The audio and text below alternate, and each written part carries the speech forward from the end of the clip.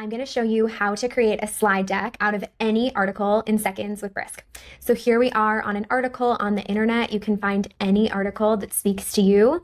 This is about a princess that no one has ever heard of. Now we're going to create a slide deck about her.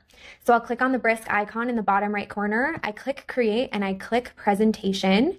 From there, I can specify what I want the presentation to be about. I can change the language of the presentation. I can choose the template of the presentation. Let's make it the Brisk template.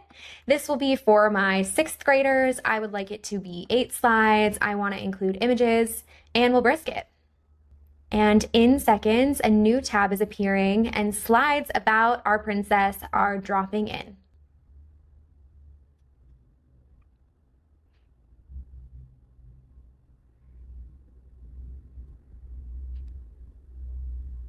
And just like that, you have a slide deck ready to go.